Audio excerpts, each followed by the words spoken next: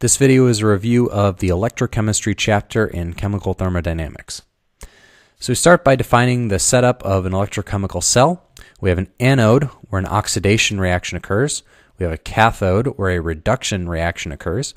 And we note the acronym oil rig. Oxidation is a loss of electrons and reduction is gain of electrons. So we have at the anode here an oxidation where some metal in this anode is oxidized into solution, loses some electrons. Those electrons flow through this wire to the cathode, and then those electrons reduce some metal in the solution, deposit it on the cathode, and then some ions flow through the salt bridge to complete the circuit, and we can have energy and electrons and everything flow through this circuit as long as our anode and cathode will function. We can break down this electrochemical reaction into two half-cell reactions, one that occurs at the cathode, one that occurs at the anode. An example of the cathode would be the reduction of nickel 2+ ions to nickel metal. An example of oxidation occurring in an anode would be the oxidation of tin metal to form tin ions and electrons. We can build this electrochemical cell into a cell diagram, which is a shorthand representation of it. So we have something like tin metal at our anode being oxidized to tin sulfate in the aqueous solution, two double bar in the middle representing our salt bridge, and then our cathode on the right where nickel sulfate ions are reduced in order to form nickel metal. Then we can define the electromotive force, the EMF, and the Nernst equation. We have the change of potential, the change in voltage between sides here is the voltage of the right side minus the voltage of the left side. And then the EMF is the change in voltage evaluated when there is almost no current in the system and where it's also a reversible situation. Then we have the Gibbs energy of reaction for this cell is equal to minus number of moles of electrons transferred times Faraday's constant times the EMF of the cell. And the EMF of the cell is equal to the standard EMF minus RT over NF times the natural log of the reaction quotient. And the standard EMF of the cell is just equal to RT over number of moles of electrons transferred times Faraday's constant times natural log of the equilibrium constant. We can calculate what the E0 cell, what the standard EMF of the cell is from standard reduction potentials, which we get from a table. The standard EMF of the cell is equal to the standard reduction potential on the right plus the standard oxidation potential on the left. But the standard oxidation potential on the left is just equal to the negative of its standard reduction potential.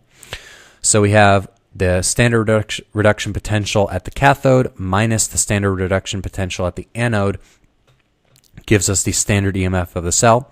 And we can look up both of these values from a table depending on what the given half-cell reaction at the cathode and anode are. We can also determine what the entropy and the enthalpy changes are during electrochemical reactions. The entropy comes from the number of moles transferred times Faraday's constant times the partial derivative of the EMF with respect to temperature at constant pressure.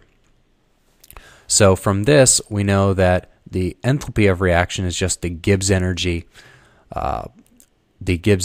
plus temperature times entropy change. So we have the enthalpy change is number of moles transferred of electrons times Faraday's constant times temperature times partial derivative of EMF with respect to temperature minus the EMF of the cell. We can also define in electrochemistry the standard enthalpy of formation of various ions. This comes from defining the standard enthalpy of formation of an aqueous hydrogen ion to be 0. So by defining the standard state of an aqueous hydrogen ion to be 0, we can use this to make a lot of other measurements and find out what the Gibbs energy of formation is for any other type of ion, since it can be measured with respect to this standard value for hydrogen. Solubility product is an equilibrium constant for a certain type of ionic dissolution into aqueous solution. So if we have some type of sparingly soluble salt, then it can dissolve into aqueous solution with this type of reaction here. And since it's solid, the only reactant is a solid, its activity is constant. So we have Ksp, the equilibrium constant or solubility product, is equal to the metal ion to the power of its stoichiometric coefficient times the anion to the power of its stoichiometric coefficient. And if you set up an electrochemical cell such that your net ionic reaction is this Ksp reaction, then your Ksp is equal to the exponential of NF E0 cell divided by gas constant times temperature. And finally, we have batteries, where a primary battery is a one-use battery, and it is an irreversible chemical reaction, often in which all of the participants in the reaction are going to be solid or liquid, and thus it's going to output a constant voltage. And the examples of these include mercury batteries and lithium batteries, lithium metal batteries. And alternatively, we have secondary batteries, which are multi-use, they're reversible, they're rechargeable, all of those types of desirable properties. Those examples of reversible secondary batteries include lead-acid batteries, lithium-ion batteries, and nickel-cadmium batteries.